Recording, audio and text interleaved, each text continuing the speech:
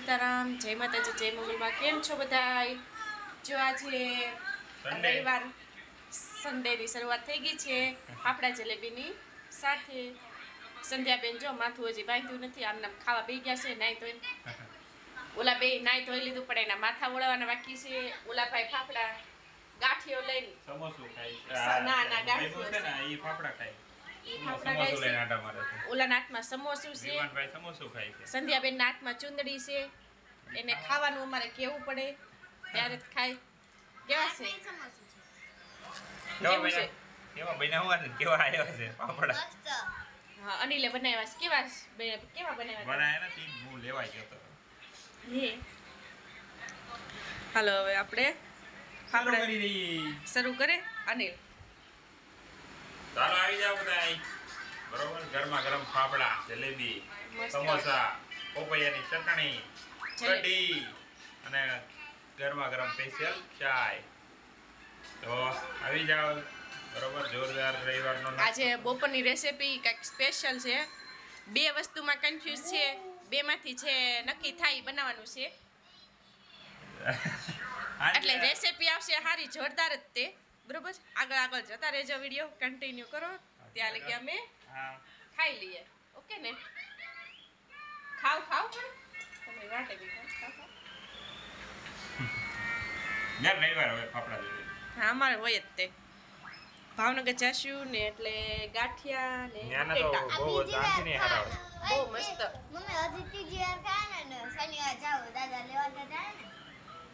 જ્યારે ત્યાં અઠવાડિયું રોકાયેલ તો 2-3 વાર ગાંઠિયા ખાઈ લેવાના. અઠવાડિયું નહીં, 2-3 દિવસ.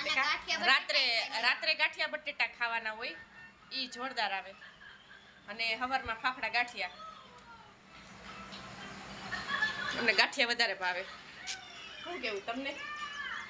મને ગાંઠિયા ભાવે, દાળપુરી બહુ ભાવે, સેન્ડવિચ ભાવે. આજનો વહેલું એળે બોલે કાલે રાતનું શું કહી દીધું ખબર? કાલ સવારમાં એ કે સેન્ડવિચ બનાવવાની, બપોરે દાળપુરી બનાવવાની અને સાંજે કાજુ મસાલા. આખો દિવસ કોણ સારું બનાવે કયો? એ શું કહે મને રાંધવાટું જો ઓલા ભાઈ ક્યાં સડી ગયા જોઈ લો. ના તો ખાલી કહેવાનું હે, બાકી ગમે એક. ના, બપોરની રેસીપી છે, તમે જોજો. આગળ જોતા રહેજો. બે વસ્તુમાં દાળપુરી ને કાજુ મસાલા બે છે. એમાંથી હું બનાવીએ કાજુ મસાલા. એ છોકરી એમ કહેશે કાજુ મસાલા ને એના બાપા એમ કહેશે કે દાળપુરી. જોઈએ હવે શું બને છે. બરાબર, કાજુ મસાલા. ઓકે, અમારા ભાઈ જો ઊંધા આવે છે ખાતા. એક આમાં છોકરો ડાયો ખાય, કેવું ન પડે, ખાતા કરે. અને મારા બેનનું તમે જોયું ને, ક્યારની વાત કરું છું ને ત્યાં લગી મેં એને અડધું સમોસે પોગી એવડી એમથી સમોસી છે તો એ અડધે એવું છે. કઈ નહીં, સારું હાલો અમે ખાતા રહીએ.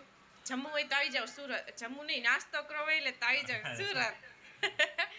બરોબર, જો ચા પાણી પીને થઈ ગયા છીએ ફ્રી.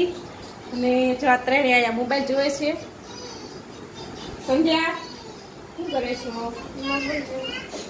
એક મોબાઈલમાં 3 જોવે છો. ઘરનું કામ બધું આપણે સ્ટાર્ટ કરી દઈએ. અનિલ ગયા છે નાવા. આ ઘરમાં બધું પાડી વીએ ગયા છો હજી. એટલે દળવાનું ચાલુ છે ને એટલે ગોદડા બધી કોઈ આટા મારે રસોડામાં દળવાના.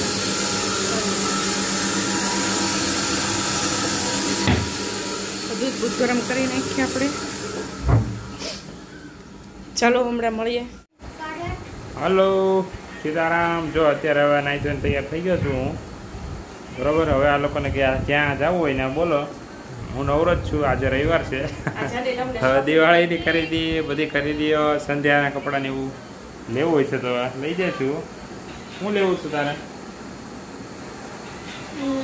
કપડા એક જોડી અને એક જોડી ચંપલ કે બૂટ કે સેન્ડલ શું લેવું છે?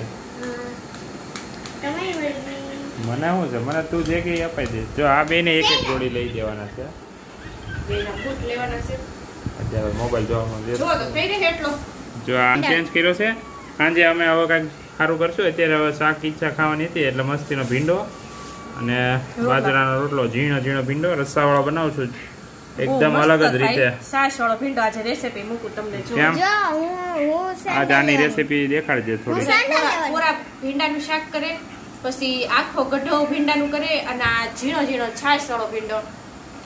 જોરદાર. અમારા સંધ્યાબેન તેમ જ કે મમ્મી તે પંજાબી બનાવી એ રીતના. હા, એક એમ જ લાગે પંજાબીની ગ્રેવી જો હોય. હાવ તે ઝીણો ઝીણો સુધારવાનો. જો કેવું એકદમ ઝીણું કટિંગ છે. જો કઈ રીતે કટિંગ કરે ને તમને એક સેમ્પલ બતાવીએ. જો જા હોય ને. પેલા આમ વચ્ચેથી આડું ઊભું કાપવાનું, પછી હજી ચાશ, હજી 2 આડા, એટલે 4 ફાડા થાય ટૂંકમાં એક ભીંડાના. કેમ? પછી હા દેખાવું ન જોઈએ, ખબર ન પડી જાય કે આ ભીંડાનું શાક છે. તને ખબર જ જો ન હાવ પડે એટલો ઝીણો ઝીણો. ઝીણો. અને આની હારે ગરમા ગરમ રોટલો ઘી વાળો હોય હા, તો હા, માખણ કાંઈ ઘી મજા જ વાળો. આવી જાય. મજા જ આવે, મોજે મોજ જ હોય. હા, જો આવી રીતે અમે આવીએ છીએ. હા, ઘીન મોજ કરવાની. હું કેવું તમારું? બરોબર ને? કોઈ ટેન્શન નહીં લેવાનું, જ્યારે જે થવું એ રાખે. હું કેવું તારું? ભીંડા ખાઈ મોજ મારે. ભીંડા કાંઈ મોજમાં એવું કાંઈ નહીં. સાંજે પાછું સારું કંઈક બનાવશું. અત્યારે હવે બપોરે જમશું. હા આટલો રાખો. હા, બસ થઈ રહે ને ઘણો. એક આખી ડીશ તો ભરી આટલો બાકી. બસ એટલો પછી બીજી વાર પાછા કરશું. તો કે જો આજ પાછું વાતાવરણ વાદળા જેવું છે, વરસાદ ન આવે તો સારું. હા પણ અત્યારે પાટલે તો કામ કરીને થાકી જઈએ. હા, હજી તો લાગતું નથી. બપોર પછી આવશે એવું લાગે વરસાદ. જઈ લો જોજે બેટા. જો વાતાવરણ જો હું જો લિસ્ટ કાલે કાલે પાછો તડકો નીકળી ગયો તો તમને તો. કાલે આખો દી તડકો હતો, અત્યારે તો જો ને વાદળ વાદળ. જો મેં લિસ્ટ મને બનાવી. આ વખતે શું લાગે નવરાત્રીમાં આ વખતે આગાહી છે 4-5 ચોમાસાને દિવસ. લગભગ પાંચ નોરતા સુધી તો છે જ તેમ કહેતા હતા. છે. હા શું લાગે આવશે કે નહીં આવે લાગે કોને ખબર હવે. રાબડમાં લેવા થાય. ભાવનગરમાં ગારો ગારો થઈ ગયો. હા? આપણે જોવા વાળા છીએ, પ્રેક્ષકો અમે છીએ. પ્રેક્ષકો છે હવે તો લેવા છે. કેલૈયા પછી અમારા છોકરાઓ કેલૈયા બનશે ત્યારે અમે બનશું. આ વખતે તો મેળ નહીં આવે. આપણને શોખ તો ખરો. હા, ઓકે, સારું, મળીએ, જોતા રહેજો. હાલો ના ના હું શાક બનાવું છું ચાલો. ચાલો, આ હવે રેસીપી બતાવશે મૂંગી માસ્ટર શેફ શિલ્પા. હાલો જો આપણે સૌપ્રથમ પહેલાં ભીંડાનું શાક રસાવાળું ઓલે છાશવાળું કરીએ છીએ. એની માટે આપણે તેલ ગરમ મૂકીશું. બરાબર, તેલ ગરમ થઈ જાય એટલે તેમાં આપણે રાઈ અને જીરું બે નાખવાનું છે. રાઈ જીરું ફૂટી જાય એટલે હવે એમાં આપણે હિંગ નાખી દઈશું. થોડીક હિંગ નાખી પછી આપણે જે સુધારેલો ઝીણો એકદમ સુધારેલો ભીંડો છે એ નાખી દઈશું. ત્યારબાદ એને હવે ઘડીક હલાવી નાખીએ. તેમાં હળદર અને મીઠું બે નાખીને 5 મિનિટ જેવું આપણે સડવા દઈએ. ભીંડો જલ્દી સડી જાય. બરાબર, ગેસ થોડોક ધીમો કરીને અને ધીમા તાપે આપણે એને હવે એ શીપું ઢાંકીને થાળી ઢાંકી દઈએ. 2-5 મિનિટ પછી પાછું હલાવીને જોઈ લઈએ. થોડોક ભીંડો હજી સડવામાં વાર છે, હમણાં સડી જાય એટલે પછી આપણે એની માટે હવે આપણે લસણ ખોલી લઈએ. લસણની કળીવાળું મરચું ખાંડી લઈએ. એમાં એની માટે લસણ અને 2 ચમચી મરચું નાખી દઈએ. લસણવાળું મરચું ખાંડીને શાકમાં નાખીએ. લસણવાળું મરચું તો સારું લાગે કોરા કરતાં. જો લસણવાળું મરચું આપણે ખંડાઈ ગયું, તૈયાર થઈ ગયું. હવે એ મરચું અને જાડો રસો થાય સેજ, એટલે બહુ નહીં. એની માટે આપણે થોડોક ચણાનો લોટ નાખશું. હવે જેવું તીખાશ પ્રમાણે જેટલું તમારે મરચું નાખવું એટલું મરચું અને ધાણા જીરું એ બે નાખી દઈશું. બરાબર, થોડુંક તેલનું પ્રમાણ વધારે રાખવાનું ભીંડાના શાકમાં, તો એ શાક સારું લાગે. એમાં એક ચમચી જેટલી નાની ચમચી, એટલે આ હાવ નાની ચમચી આવે ને એ ચમચી ભરીને 1.5 ચમચી જેટલી તમે ચણાનો લોટ લીધો છે. એ શાકમાં તો આપણે છેલ્લે બધો મસાલા એડ થઈ જાય ને પછી ત્યારબાદ આપણે એમાં ચણાના લોટ નાખીને કડીક 2 થી 3 મિનિટ માટે આપણે એને શેકાવા દઈશું, એટલે જેથી મસાલા આપણા સડી જાય અને ચણાનો લોટ સડી જાય. જો હવે આપણે આ રીતના ચણાનો લોટ સડી ગયો છે. હવે એમાં આપણે જે ખાટી છાશ હોય 1 ગ્લાસ ભરીને એ નાખી દઈશું. વધારે પડતી ખાટી હોય તો અડધો ગ્લાસ પાણી નાખી દેવું, જે પ્રમાણે તમારે હોય એ રીતના. અને હવે થોડુંક હું પાણી નાખીશ, બરાબર. હવે એને 5 થી 10 મિનિટ માટે આપણે ઉકળવા દઈશું, જેથી છાશ ને ચણાનો લોટ ને બધું પાકી જાય. ઓલરેડી આપણે ચણાનો લોટ તો પાકી જ ગયેલો હોય, કારણ કે શેકી નાખેલો હતો ને, એટલે પણ થોડોક રસો ઘાટો થાય ત્યાં લગી આપણે એને ઉકળવા દઈશું. તો હવે શાક આપણું ઉકળવા માંડ્યું છે. 10-15 મિનિટ થઈ જાય એટલે મસ્ત શાક આપણું તૈયાર. છાશવાળો ભીંડો, આ ટાઈપનું આપણે ગઢો ભીંડાનું શાક એ કરીએ કે આ કૂણા ભીંડાનું શાક છે, નાનો આવે ને એ મસ્ત લાગે રોટલા હારે, બરાબર. જો હવે આપણું શાક થઈ ગયું છે કમ્પ્લીટ રેડી. જો એટલો રસો રાખો ને અને આમાં સડી જાય પછી ખબર ના પડે કે આ ભીંડાનું શાક છે. એકદમ ઝીણો સુધારવાનો મસ્ત. હવે આપણું શાક થઈ ગયું છે કમ્પ્લીટ રેડી,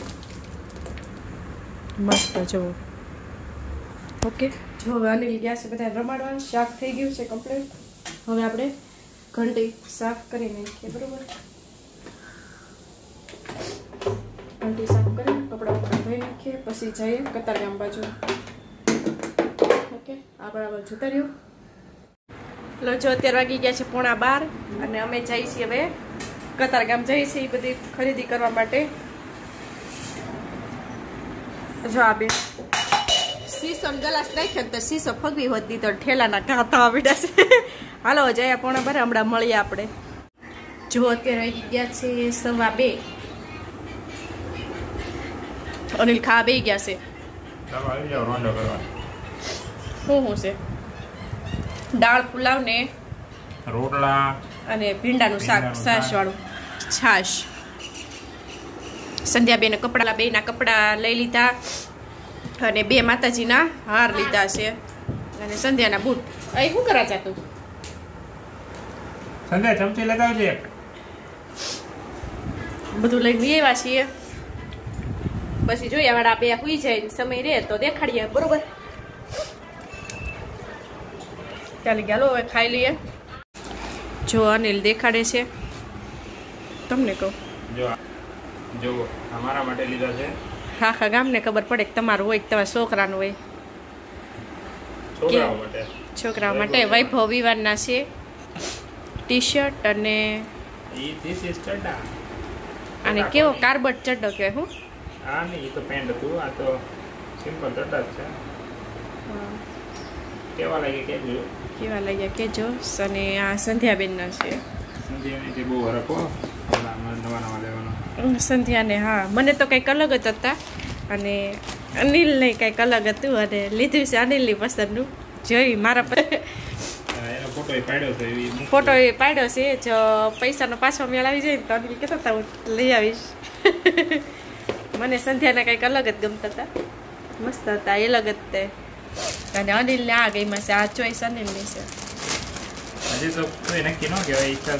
એ આવી જાય કદાચ દિવાળીના આગળના દિવસે મને કીધું છે કે અમે પાછા ભાવનગર બીજી વાર જઈ પેલા કદાચ આવી જાય. આજે સંધ્યા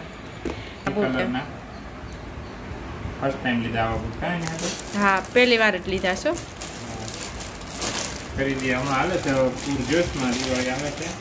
સંધ્યાના બતાવો આમ. જો આ સંધ્યાનું ઉપરનું ટોપ છે આ રીતના અને વ્હાઈટ કલરનું પેન્ટ છે. જોઈએ હવે કેવા. આ ચોઈસ છે ને અનિલની, મેલા કપડાં થાય ને. મને તો બીક જ લાગતી હતી, દાવા નથી લેવા, તેને લેવરાવ્યા છે. કેપરી ટાઈપ છે. મેલા થાય તો અનિલ એમ કહેશ કે હું તને હેલ્પ કરીશ ધોરાવામાં. મેં હાવ બ્લેક કલરના લેવાના કહેતી હતી, અનિલ હાવ વ્હાઈટ લીધા. એટલે હાવ અમારા બેયનામાં છે ને વિરોધી છે બધું. મને ઠરી ગયેલું ન ભાવે, અનિલને ઠરી ગયેલું ભાવે. હે પછી પછી તીખું, ગળ્યું, તીખું. ભલે તીખું ભાવે અને એટલે ગળ્યું ભાવે મોસ્ટ ઓફ બધાને આવું જ હોય બરોબર એવા રાખે હે?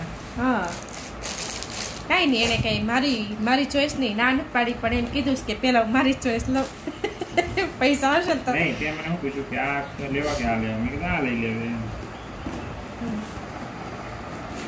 ઓકે એટલે મારે આ લેવામાં કઈ વાંધો નતો પણ વચ્ચે નીચે ઓલો વ્હાઈટ પેન્ટ આવે છે કે નહીં હું મારા કપડાં લઈ આવ્યો છું હવે એક જોડી સીવડાવવાની છે ફોર્મલ અને એક મસ્તીના એમ લોફર નહીં હજી આ લાવ્યા 3 મહિના પહેલા લાવ્યા 5મા મહિનામાં 5મા મહિના મેં 4 મહિના થયા. પછી હવે દિવાળીના હમણાં 3 sale મહિના ને 1 મહિનો વહી ગયો પછી પાછા 3 લઈ આવ્યા 3 જોડી લીધી એમાં સેલ હતો સેલમાં લીધી આવ્યો જો અત્યારે વાગી ગયા છે 5:45 ચા પીવા બે ગયા છીએ જો ચાલો ચા પીવા સાંજની 6 વાગ્યા 5:30 થયા 5:45 થઈ ગયા 5:45 થયા ચા ને મમરા મસ્ત તે બીજું કાંઈ નહીં સેવ બેવ કાંઈ નહીં અત્યારે વઘાર્યા પડ્યા હતા મમરા વગર નહીં તાત્કાલિક તાત્કાલિક ખબર છે? ખોડિયા કરી દીધા ખોડિયાર મંદિર બોલતા તાત્કાલિક ફોટો તાત્કાલિક મમરા ખાવા હોય તો હાલો લાય મમરા સંધ્યા બેન મમરા ખાવાય બળ પડ્યા તો કેમ એવું મોટું થઈ ગયું તમારું હે કેમ સંધ્યા બેન પપ્પા એમ કીધું કે હું બૂટ બદલાઈ ગયો એક જગ્યાએથી ખોટું પાછા ખોટું એ એમ પડ્યા કોઈ બદલાવા જાય તને એટલી ખબર ન પડે પપ્પા એક મસ્તી એક કરે છે મમરો કામ થઈ જાય જા એક મમરો ખાય છે સંધ્યાબેન એક મમરો ભારે પડે આમ બુકડો પડી જાય જા હાલા કરે જો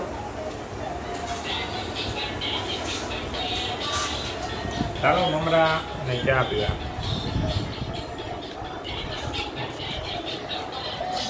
તો અત્યારે હવે ચા વળી બોલાવી દઈએ ઓકે ડાબા કાઢ નાખીએ મમરા નાઈ તે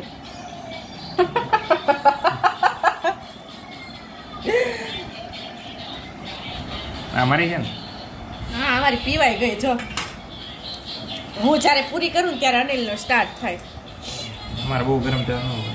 પીવાય ગઈ પણ એમ આટલી બધી તો કઈ સારું ઓકે સાંજે મળીએ સાંજે હાલો જો હવે અત્યારે વાગી ગયા છે 7:45 અને હવે આપણે છેલ્લા લાસ્ટ હવે વાળું થાય છે તો બધા લેતા કે આ તો ઘડિયાળ પર ખાવાનું જ લકડું દેખાડે હવે તે કાંઈ છોકરા કંટાળતા હોય ને તો કાંઈ બીજા કન્ટેન્ટમાં કાંઈ આમ કામમાં એટલા હોય ને તો કાંઈ કન્ટેન્ટ લેવાનો આમ વિચાર જ લેતા આવતો કોને ખબર હવે બધું પાડવાનું ને એવું બધું અમારું ચાલુ જ હોય બધું અત્યારે ભાખરી ચાલુ હતી પણ મેં કીધું વિડીયોનો એન્ડ આપણે કરી નાખીએ પછી હવે એડિટિંગ કરીએ રવિવારનો વિડીયો રવિવારે જાય તો સારું એમ થાય છે હવે જો કાંઈ નહીં રવિવારનો વિડીયો આપણે રવિવારે પૂરો થયો છે હવે હમણાં એડિટિંગ કરીને આપણે વિડીયો મૂકીએ જો અમારા વૈભવભાઈ સંધ્યાબેન અભિહાલ અહીંયા જ છે વિવાને આવ્યો છે વિભુ બાઈક કરતો બધાને તમારે કોઈનું સાંભળવા વાળો નહીં ને બધા શું કરાવે કંઈ નહીં જો તમને વિડીયો ગમ્યો હોય તો લાઈક શેર અને સબસ્ક્રાઈબ કરજો અને નીચેને જે ઓલું બેલ આઇકોન હોય એ દબાવી દેજો બરોબર થેન્ક યુ જય માતાજી જય મોગલમાં